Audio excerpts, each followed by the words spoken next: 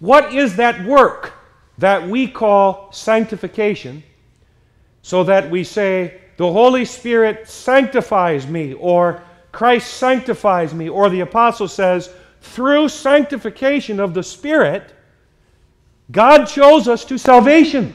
What is sanctification?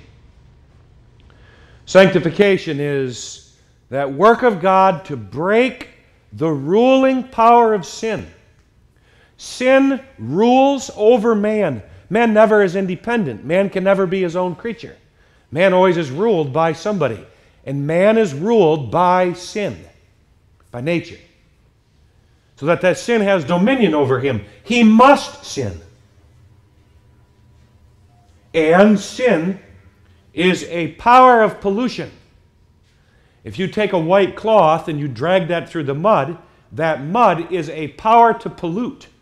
So sin makes the sinner filthy. Sanctification is the act of God to cleanse the sinner from the filthiness of his sin. And that sanctification then is, among all the saving works of God, distinct. It is distinct from regeneration. Regeneration is the act of God to make you alive.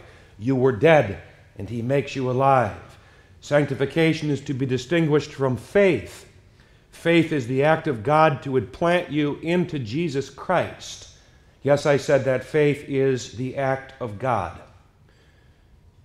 Sanctification is to be distinguished from conversion, which is the act of God to turn the sinner from sin to the living God. Sanctification is to be distinguished from justification, which is the act of God to forgive the sinner his sins and to impute unto the sinner of Jesus the righteousness of Jesus Christ. Sanctification is God's act to free or break the ruling power of sin and to cleanse the sinner from the pollution of sin. But now I want to simplify. When you think of the salvation of God that He gives to you, God appointed you to salvation through sanctification of the Spirit. Really, you have to only remember two works. There are really only two great works of God in your salvation. They are works of God. They are holy works of God. And they're two distinct works. The first work of God to save you is the work of God to justify you. That's the work of God that changes your state. Every human being has a state. And that state is his position before God in light of the law. What does the law say about him? Is he guilty or not guilty? That's your state. There are only two states. There's the state of guilt and there's the state of not guilt. If you are guilty, you must be damned. If you are not guilty, you must be saved. Justification is the act of God to change your state. By nature, your state is guilt, and God says, you're not guilty. It's simply a verdict. God says, I forgive your sins, and your sins are forgiven. God says, I don't hold you accountable for anything that you've ever done in your life. I'll never punish you for them. God says, I impute unto you the righteousness of Jesus Christ, so that you are perfectly righteous in my sight. That justification is wholly the act of God, wholly based upon the righteousness of Jesus Christ. What matters in justification is not your works. Justification is not by works. I frankly don't care if you sin or you don't sin. I don't care if you obey or you don't obey. Don't talk to me about what you do. Justification, it's about what Christ did. Christ obeyed the law of God. Christ loved God. Christ loved his neighbor. And he did it for me. God says, that's yours. That's how I see you. That's how you have to think of yourself with justification. You have to think, God sees God or God sees Christ in me. That's how perfect I am. I don't have any sin. I never sinned. And I never will sin. I'm perfect. And that justification is by faith only. That means by your not doing. Justification is by not doing. And by faith only means that justification is by Christ and what Christ has done. And that justification, then being God's act to forgive your sins and to declare you righteous, that is how then God treats you. God treats you on the basis of that verdict. God loves the righteous. God blesses the righteous. God dwells with the righteous. God saves the righteous. God does good to the righteous. And by justification, we are righteous. And that one whom God justifies is ungodly. He has no good works. He never will have any good works. He is always and forever an ungodly one. That's the first great work of God. And you have to understand that is your salvation. God says you are righteous, you are saved. You are perfect in His sight. And now following from that is the other great work of God. It's the great work of God for our sanctification. You can include all the other benefits, regeneration, conversion, sanctification, under one name, sanctification. It's all one great work of God to regenerate you, to convert you, to sanctify you. It's all one great work. It's the great work of God to change your condition. Your condition is your state or your mode of being. It's how you are. It's what you think. It's what you love. It's what you do. Your condition. Your state is the position before the law. That God changes by justification. Your condition is who you are. Who are you? And by nature, you're dead. You're dead in trespasses and sins. By nature, you are far from God. By nature, you walk in the way of unrighteousness. By nature, as the apostle says, you have pleasure in that unrighteousness. By nature, you are far away, walking away from God. And God must change your condition. He must make you a different kind of person. And God does that first of all by regeneration. Regeneration is God's act to make you alive. You were dead and now God makes you alive. And then following from that is conversion. You were walking away from God and God turns you to Him. Belonging to that then is God's consecration of you to Himself. He draws you to Himself. He separates you from sin and sinfulness. He separates you from the world. He makes you His people. Or, as Scripture says, He makes you a saint. Sanctification changes our condition. Changes our condition so that we can say, I am a sinner. And according to sanctification, we can say, I am a saint. It changes our condition in the very root or depth of our being. It changes our condition in our heart. He says, they had pleasure in unrighteousness. That's not our pleasure anymore, according to God's work of sanctification. Our pleasure is not in unrighteousness. There is a pleasure for unrighteousness in your flesh, absolutely. Your flesh, all your flesh likes is unrighteousness, not in your heart. Heart, you love the Lord your God. In sanctification, God changes our condition. That work of sanctification, according to the text, is rooted in election. God chose you to salvation through sanctification of the Spirit. When I say it's rooted in election, you must understand what I mean by that.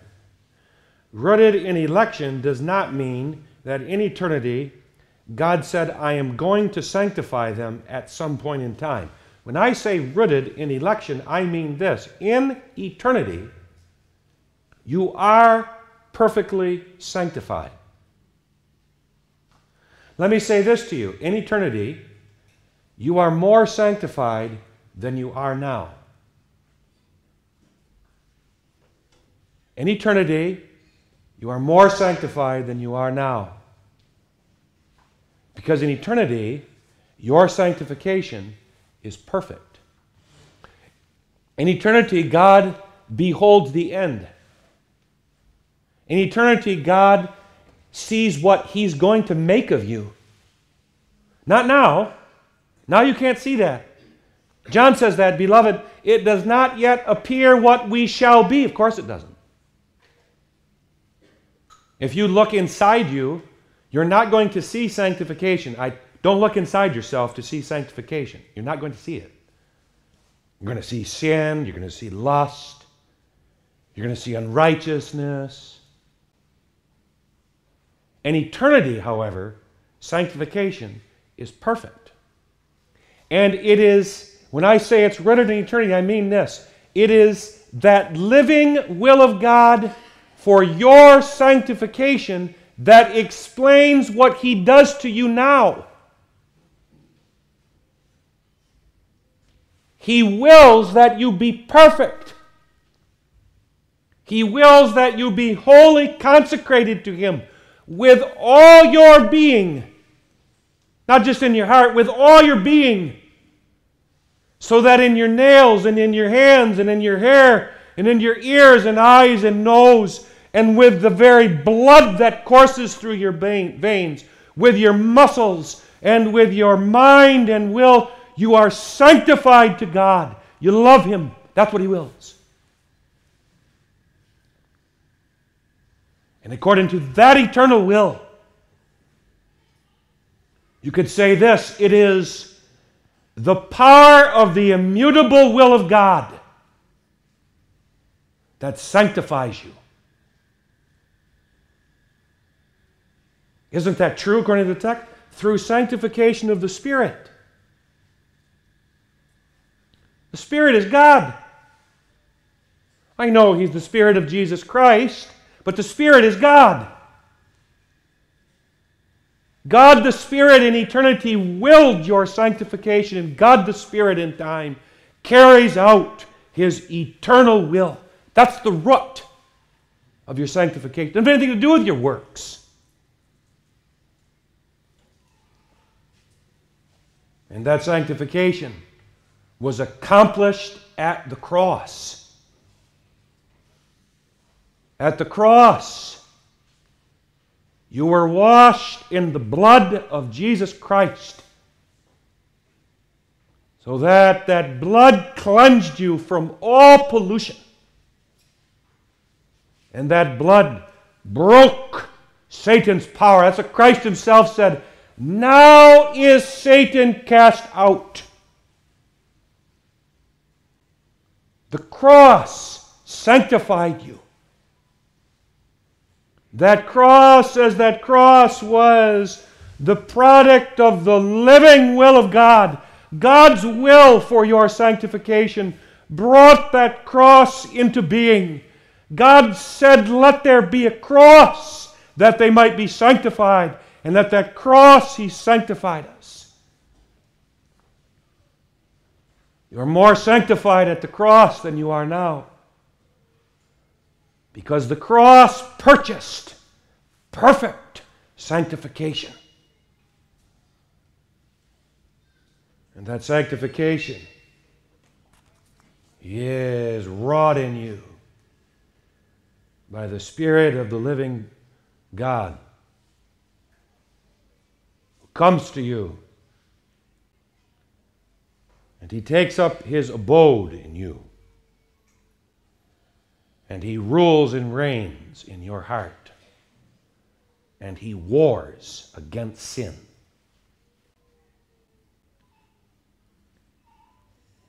He frees you from its dominion. He washes you from its pollution.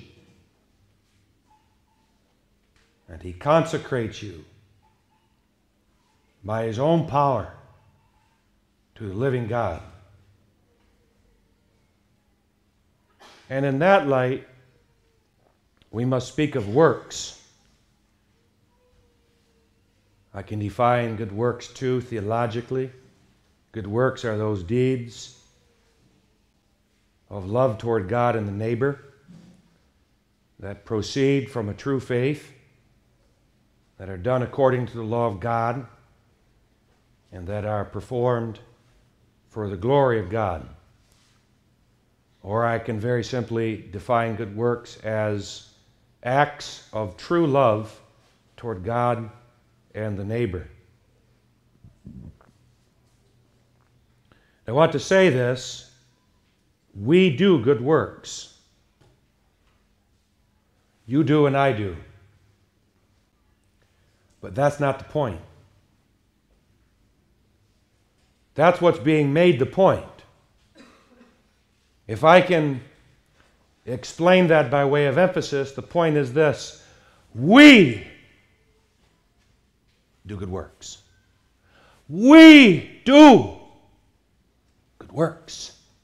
It's all about man. And that doing of man, that doing of the good work, is the completion of sanctification. Sanctification is not complete. God can work in your heart by the Spirit to break sin's power. They doesn't say that. God works in your heart to cleanse you from sin's pollution. God enables you by the Spirit to do good works, but sanctification is not complete. Until you do the good work, sanctification is not realized in you until you do the good work. You are the one who is, in the doing of the work, your own sanctifier. We do good works. I wouldn't point them out about myself. I'll let Christ do that in the final judgment. We do good work. But that's not the point. That we do them. The point is this: that there are good works. Such is the power of the sanctification of the Spirit. Such is the power of the living God when He takes His abode in you, that a human being does good works. That's shocking. That's astounding. The emphasis isn't on the human being. Oh, look at this human being who does a good work. The emphasis is on the fact that out of God's work of sanctification, in the power of that sanctification, comes this good work. That's astounding. When you say sanctification and good works, sanctification is not God's part, and good works are your part. That complete sanctification. Sanctification is God's work, and the good works are God's work. It's all about God. And a man does good works. That's true. He must do them. Absolutely. Man must do good works. You must do good works. I must do good works. So emphatic is that must, that it is impossible that you not do good works. It is an absolute inevitability that you do good works. When they teach the must of the law, it's a possibility. You must do good works, you must do good works, you must do good works, you must do good works. Well, I don't want to do good works. And so I don't. In fact, the more you tell me I must do good works, the more I don't want to do them. Isn't the preacher saying you must? It isn't even the must, as that must comes through that preacher. It isn't the law. You must not have an idol. You must not have an image. You must not commit adultery. You must not murder. It's not that law that makes you do the good work. There's no power in the law for its own fulfillment. The law is a weak and beggarly thing. The law is weak in that law cannot make you do it. And that law is beggarly because the law has no reward or riches to give you for doing it. The power of the good work is the Spirit of the living Lord, the Spirit that you have through the gospel and not through the law. Doesn't the apostle said that? This happened to you, he said, according to our gospel. He didn't sanctify them by the law. He didn't come preaching Moses. He came preaching Jesus Christ as the yea and amen of all of God's promises. By faith they received the Spirit. And by the power of that Spirit they were sanctified.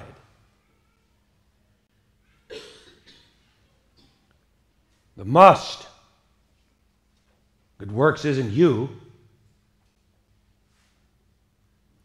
The must of good works isn't even you enabled. The must isn't you with grace. That's not the must. The must of good works is God. First of all, the must of good works is God's eternal decree. The Apostle Paul says that in Ephesians chapter 2, which he before ordained that we should walk in them. You must walk in good works. And you will walk in every good work. You will not miss one good work that God ordained that you walk in. You'll walk in every good work that he appointed you to. Every one. You must. And the must of that good works is according to that eternal will of God. The must of good works is the Spirit in you. The same one who appointed you to the works. He is God. He appointed you to all those good works. That's his will. And he fulfills that. He works that in you. And the must of good works is the cross of Jesus Christ. You must walk in all the works that he bought for you by his own blood. That's what Paul says to the Cretans in Titus. He redeemed unto himself a people, purified them, zealous of good works. That's rooting all of the holy life of the people in the cross. And the must of good works is the Spirit's own work of sanctification. It's an inconceivable thing that those whom God justifies, those whom God sanctifies, not walk in every work God appointed to them. So that we say good works are the fruit of sanctification. I hesitate to say only fruit. I don't like that. They are fruit. That's beautiful. Only can lend itself, I know what's meant by that. That's all they are, that's all they ever will be. But that doesn't minimize them. They are fruit. That's shocking. That there be fruit. You were dead trees. Dead branches. Utterly worthless. You didn't produce any fruit. And if you did bear any fruit, it was completely bitter, poisonous. There's no fruit in us. There's no life in us. Because we're of Adam. And when we're cut out of Adam, and we're engrafted into Jesus Christ, the Spirit makes life to abound. They're fruit. Fruit and only fruit. But the only means that's all they're ever going to be. But what they are is fruit, and that's beautiful. We were dead trees, dead branches. And because I know all those things, because I know you must work, I know that God appointed you to good works, I know that Christ bought you good works, I know you have the Spirit in you, then I can tell you, now do good works. And I'm not leaving that up to you. I'm not saying you must do good works, now you need to decide to do that. I'm not saying you must do good works, and now you have to realize your own sanctification and do those works. You must do good works because God appointed you to them. Christ bought them. The Spirit is in you. And you will. And that reality of sanctification, wherein you are made a saint without any works. You may never think I'm a saint because I do works. That's not why. You're a saint because the Spirit took His abode in you. He made you a member of Christ. He cleansed you. That's why you're a saint. And because you are a saint, you do good works. There's no good works necessary for sanctification. Proof of that? You want proof of that? A baby. Everyone who has brought their baby for baptism, according to the Reformed form, has said that he believes that his baby is totally depraved in Adam and sanctified in Christ. How many works does a baby have? And that's the same thing Christ taught when Christ, rebuking the cruel theology of His disciples, who said you have to do works to come to God. You have to do works in order to be near unto Jesus. They were saying that because they told the parents, get your babies away. Get your babies away. They did that out of their false theology of works. Jesus says, don't forbid them. Of such is the kingdom of God. They didn't have any works. No works at all. All they had were demerits. The demerits of Adam. And of them was God's kingdom. They were near unto God. They made up the citizenry of the kingdom of God. They had no works. And they were saints. Sanctification is not by works. Sanctification is by faith alone. That's what Peter says. Acts 15. There was a big controversy in the church about works and whether the Gentiles had to do works. Don't say it was just about the law of Moses. It was about works. And Peter said in Acts 15, and God put no difference between us and them, the Gentiles, purifying their hearts by faith. Not by works. He purified their hearts by faith. He cleansed them from dead works to serve the living God by faith. By faith only. And that faith, when we say by faith only, really what we mean is this. By Christ. You're sanctified by Christ. And you're sanctified by Christ through the Spirit of Jesus Christ. And only because he sanctifies you do then works proceed out of that. Sanctification bears fruit. And now I must return briefly to our text. There are many works that you will perform, but this is the greatest. The love of the truth. He brings up sanctification in connection with the love of the truth. He doesn't say, I thank my God that he sanctified you so you could build some houses. He doesn't even say, I thank my God that he sanctified you so you could love your wife, so you could love your husband, so that you could teach your children. He doesn't say that.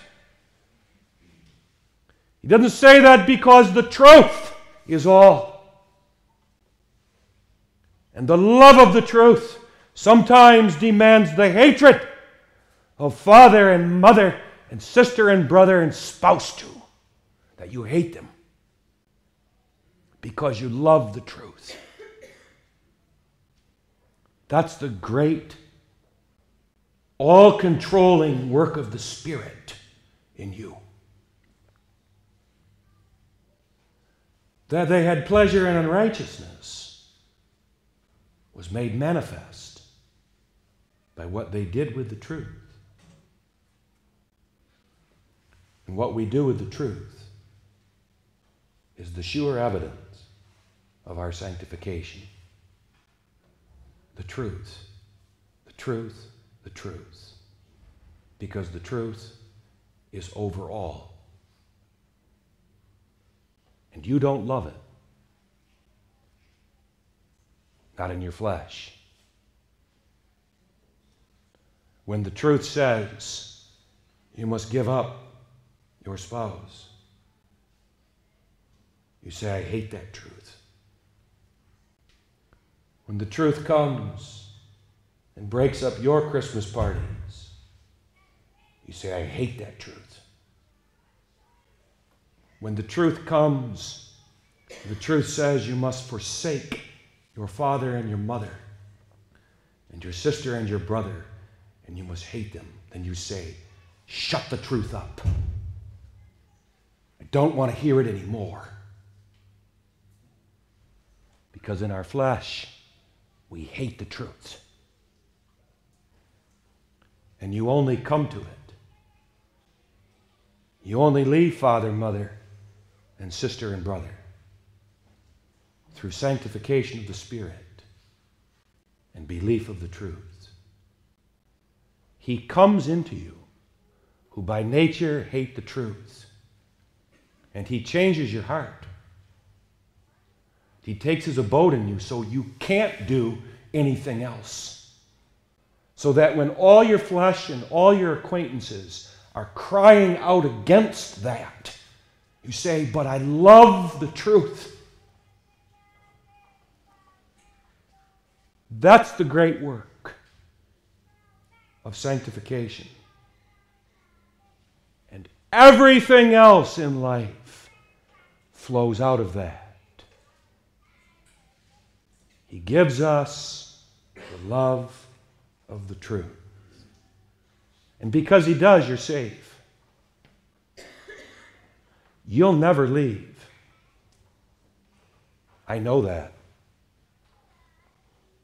You'll never leave. You'll never turn on the truth. You'll never hate it. You'll never crucify its prophets and throw them out. And when the truth, which has demanded so much, demands your life, you'll put your head on the block. I know that. I know that with absolute certainty. You may doubt it, but I know it. You'll never leave the truth. We're never leaving the truth. I will never leave the truth. The whole world be damned. Because thank God, He chose us to salvation through sanctification of the Spirit and belief of the truth. Thank you.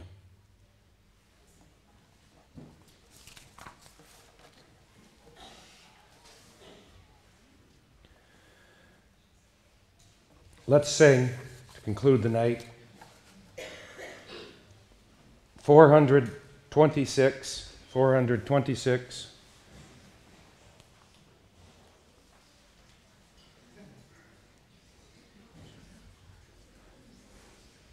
Let's sing stanzas 1, 5, 7, 9, and 10. Remember that? 1, 5, 7, 9, and 10.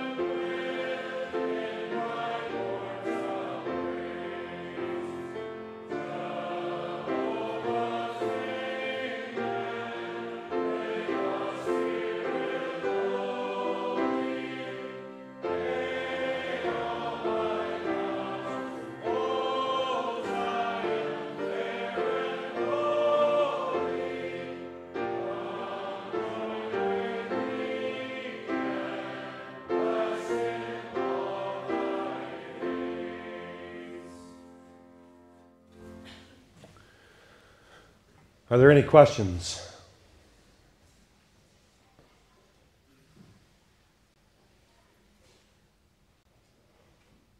All right, then. Yes.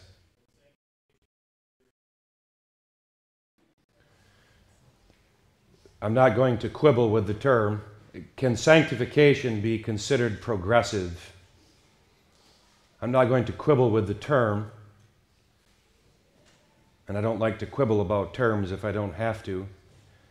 Sanctification is not progressive in the sense that it is used in the Protestant Reformed churches. The Protestant Reformed churches' progressive sanctification was epitomized by the false teaching of Reverend John Marcus in Edmonton. I dealt with his preaching both as a committee member and as a member of classis. The condemnation of his preaching of progressive sanctification that was made in Classis West stands in the judgment of God. It was overturned by Classis West, in which Classis West revealed itself to be unrighteous and shot through with false doctrine and respective persons.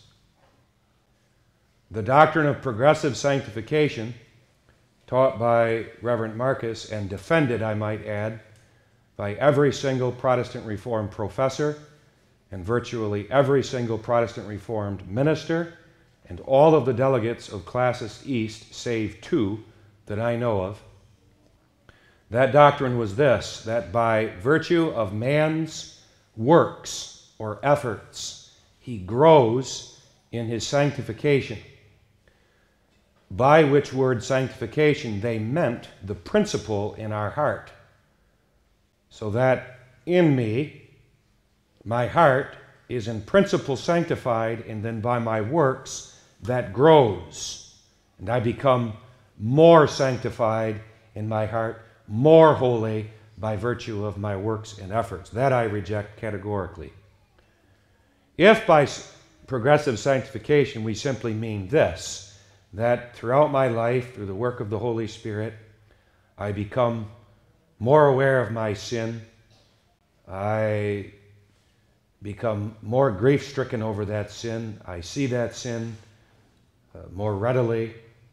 I long more and more to walk in holiness. I long more and more to be in heaven. Then absolutely sanctification is progressive. That is, as that principle in my heart is manifested in my whole life, that must grow. Sanctification in that sense is never perfect in this life, but grows as it manifests itself in my hatred of sin and my love of righteousness. I can say that about myself. Now, doing theology from experience is always a precarious thing. But I can say about myself, I know my sin more. I hate my sin more. I want heaven more. At this point in my life, I can say that if the Lord took me tonight, I wouldn't argue with him. Earlier in my life, I probably would have argued with him that I need more time. That's growth and sanctification. So if we want to call that progressive, fine. I would stay away from the term because of the false doctrine that is associated with it. I think that term now has become polluted. Any other questions? The judgment of Synod was that in 2018 that works were given the wrong place in salvation. Could you expound on how that was done and what that means, and then also give us a brief summary of what is the proper place of good work in salvation? The question is that Synod 2018, which, by the way, as everybody knows, of my position on Synod 2018. Synod 2018 was the devil's decision. It was a wicked, godless, and harmful decision. It even had too much truth in it for the Protestant Reformed churches, so they jettisoned it as quickly as they can, and they don't believe that decision any longer. Never did. They never believed it, even in its weak form. But the decision that matters now in the Protestant Reformed churches is Synod 2020, which said that there are activities of man that precede blessings of God. That is the summary of the doctrine of the Protestant Reformed churches, and that is the official dogma of the Protestant Reformed churches. But the question is, Synod 2018 said, falsely and lying through its teeth, that works were given a wrong place in salvation. Could I expound on that, how that was done, and then explain the right place of works in salvation? Lying, Synod 2018 said that works were given the wrong place in salvation. The wrong place that works were given in salvation was clearly demonstrated in the protests of the Protestants, Neil Meyer and Connie Meyer and others, that Reverend Overway of Hope Church gave to works a place in obtaining the assurance and hope of salvation, of garnering a greater experience of God's fellowship, and therefore he gave to them a place in the sinner's justification. Reverend Overway taught justification by works. Anybody who sat under his preaching, I had the distinct displeasure of having to listen to some of his sermons, but anybody who listened to his preaching, it crushed them. It was wicked, godless, viperish, destructive preaching. And I hate it. It nearly destroyed loved ones, and a church that I grew up in, it did destroy. And it was so wicked because it taught works in justification. Whenever works have a part in obtaining for you or assuring you of your assurance, in the nonsense that they say today, they assure you of your assurance, whenever works have some role in that, getting you experience or getting you comfort or getting you assurance, you're dealing with justification. And you also will perish if you believe that. You'll perish first in your own soul because you will have no comfort, and you'll perish eternally under the judgment of God as an offense to Him as an unbeliever in the gospel. What is the proper place of works in salvation? Works have absolutely nothing to do with our salvation, nothing whatsoever. Salvation means to be saved. It's wholly passive. Every aspect of salvation, absolutely every aspect, we are passive. That's what salvation means. You are saved. You are regenerated. You are given faith. You are converted. You are justified. You are sanctified. You are glorified. You are preserved. It's all passive. Works have nothing to do with salvation. Nothing whatsoever. You are not saved by works. You are not saved through works. You are not saved in the way of works. Works are the fruits. And now, only the fruits of salvation. He purifies to himself a people. That's salvation. He redeems a people. That's salvation. Who are zealous of good works. The fruit of all of the saving work of God in us is a people who love to love God, love the neighbor. Did I answer that? But I want to reiterate that point. Synod 2018, I hate that decision. I hate it with all my heart. It angers me when it's brought up as some measure the truth. It was not the truth. It was as devilish as they come. That decision was taken to destroy a denomination, and it did. And everyone who voted for it, including me, must repent for that. I was fooled. I said to myself, when that decision came out, And I spoke against it. And I said, this is weak. I should have said, this is wicked. Then I said to myself, this is all we can get. This is all we can drag across the line. Maybe God, being merciful, He'll spare us. But I voted for a wicked decision. And I know that now. I hate that decision. You'll never find it on my lips as anything even approximating the truth. It was a strong delusion that God cast upon the churches in order that many be damned.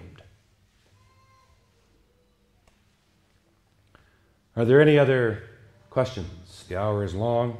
Yes.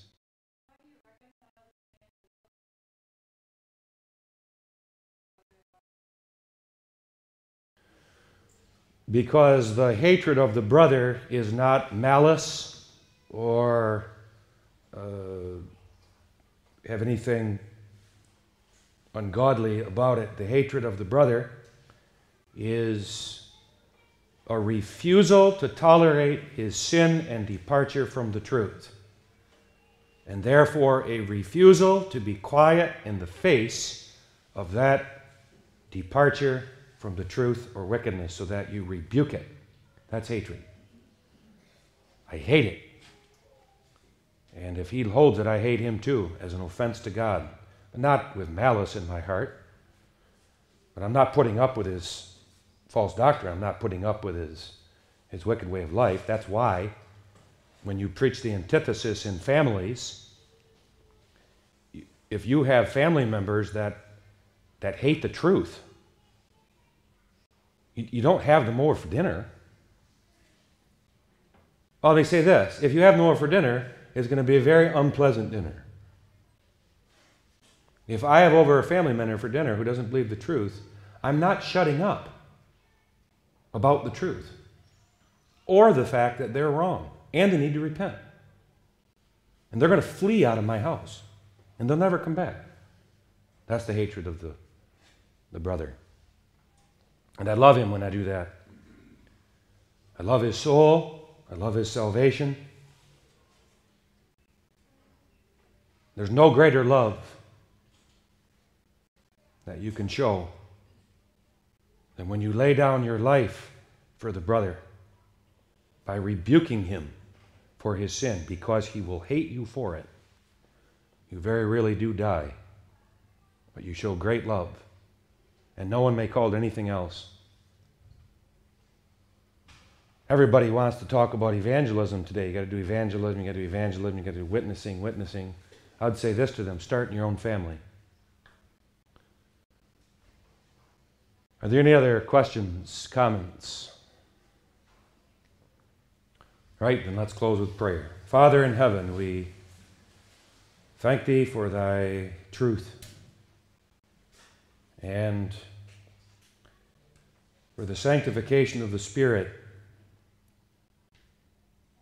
and the belief of the truth, out of which that love of the truth comes. Sanctify that truth in our hearts, Father, that we may love it and forsake all for it, and that we might hold it in humility, and that we might war with it, a great warfare. For we have now entered into a great contest, a contest that will consume us to the rest of our lives, and never let that contest grow cold or grow old, that we may zealously take up the sword and contend earnestly for the faith once delivered to the saints. Use this conference, Lord, for our refreshment. We give thanks, as did the apostle, for the brethren who love the truth and who come to it We are, Lord, a strange band, brought together by thy grace and Spirit, made one. And keep all malice and unkindness and squabbling over worthless things out of our midst, that in the truth we may love one another with a pure heart and fervently. Father, pardon all our sins. We pray for Jesus' sake. Amen.